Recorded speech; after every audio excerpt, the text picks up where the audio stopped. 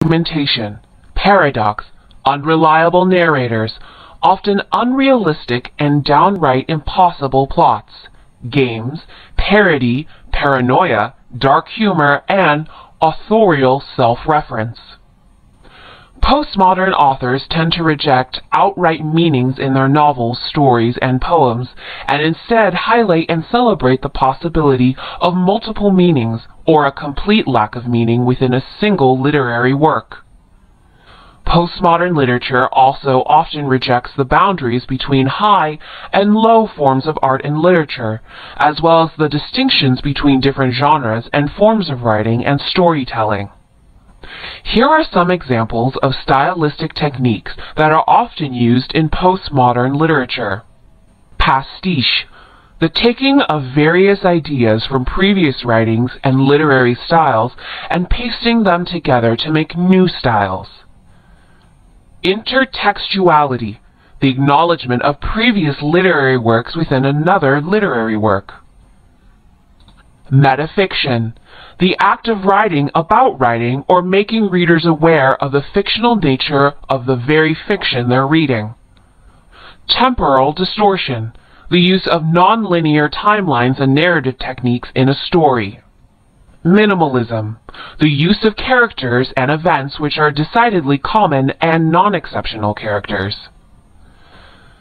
Maximalism, disorganized, lengthy, highly detailed writing. Magic realism, the introduction of impossible or unrealistic events into a narrative that is otherwise realistic. Faction, the mixing of actual historical events with fictional events without clearly defining what is factual and what is fictional. Reader involvement, often through direct address to the reader and the open acknowledgement of the fictional nature of the events being described. Many critics and scholars find it best to define postmodern literature against the popular literary style that came before it, modernism. In many ways, postmodern literary styles and ideas serve to dispute, reverse, mock, and reject the principles of modernist literature.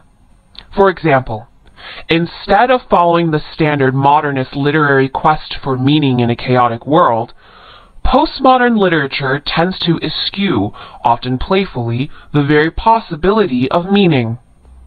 The postmodern novel, story, or poem is often presented as a parody of the modernist literary quest for meaning. Thomas Pynchon's postmodern novel, The Crying of Lot 49, is a perfect example of this.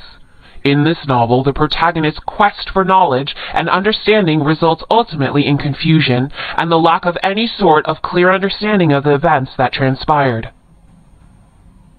Postmodern literature serves as a reaction to the supposed stylistic and ideological limitations of modernist literature, and the radical changes the world underwent after the end of World War II.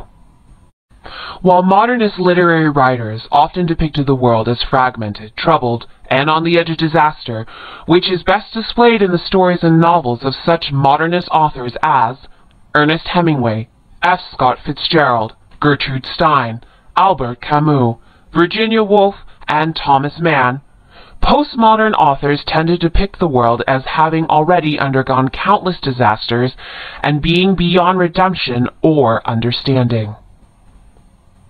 For many postmodern writers, the various disasters that occurred in the last half of the 20th century left a number of writers with a profound sense of paranoia.